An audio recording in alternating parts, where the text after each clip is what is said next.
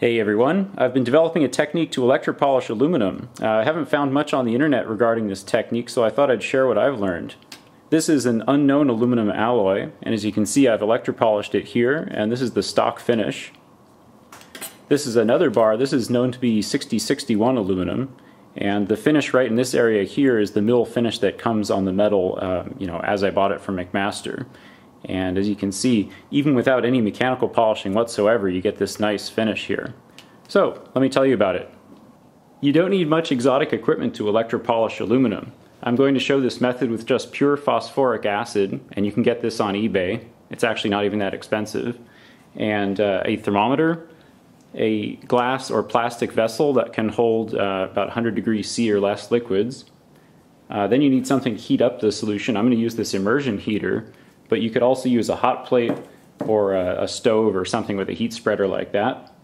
You need an aquarium air pump and an air stone or a pump inside the vessel that can swirl the liquid around and create some agitation, and a standard car battery charger for a power supply. Of course, if you have better equipment, you'll get better process control. So if you have a bench supply that can do constant voltage and constant current control, it'll be better. If you have a heat-controlled hot plate, it'll be better. But this is sort of the basic minimum set of equipment.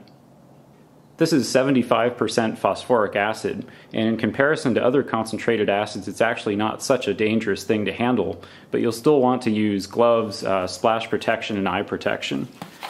So I'm going to pour out about half a beaker's worth.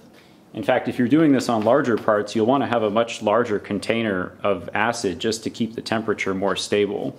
Just to demonstrate this technique, I'm just going to use a small amount of acid here.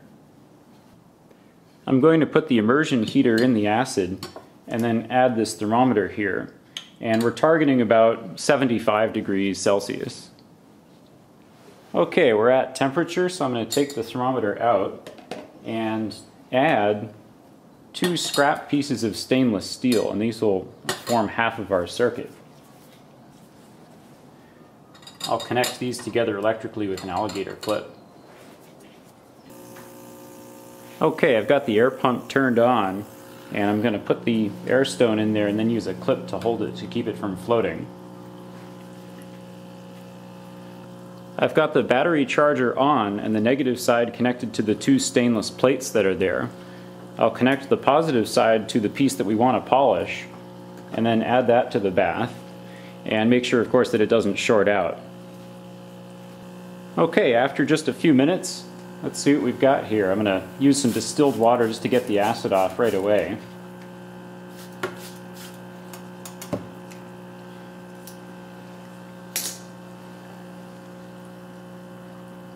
As you can see, it's done a really good job of polishing it already in just a few minutes.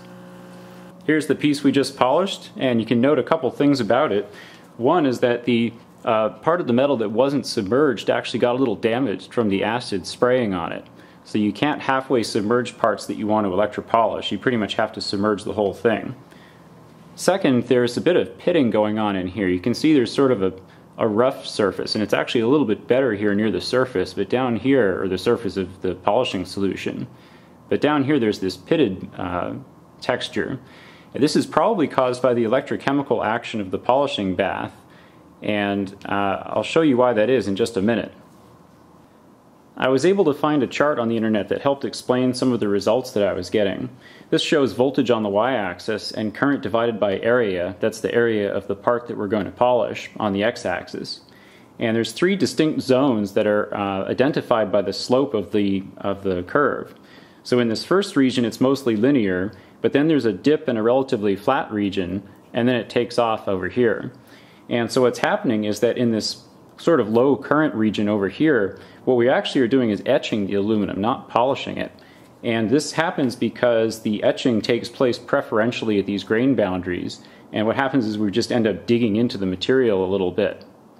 If we increase the amount of current per unit area, what happens is, this is complex and I actually don't fully understand it myself, but the solution will form a viscous layer on top of the surface, and this actually has the effect of reducing bumps. And so if there was a sharp edge sticking out of the part, a little burr, then that burr is exposed on more sides than all these other flat regions are, and so it gets preferentially beaten down, polished away, because it has more surface area on this little spot.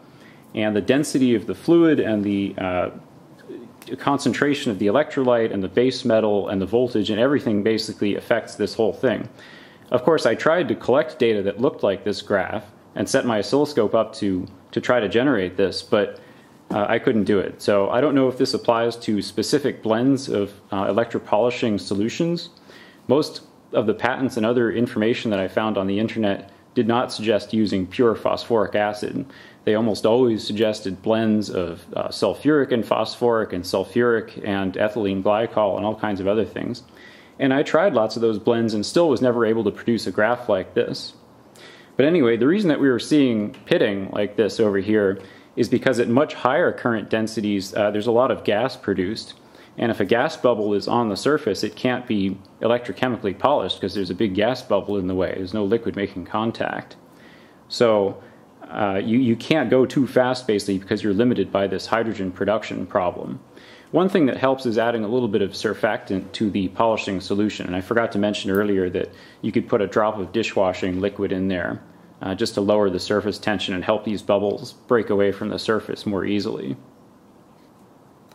To sum up, the recipe that I recommend is 75% phosphoric acid at 75 degrees C, and you want to use about 100 milliamps per square centimeter.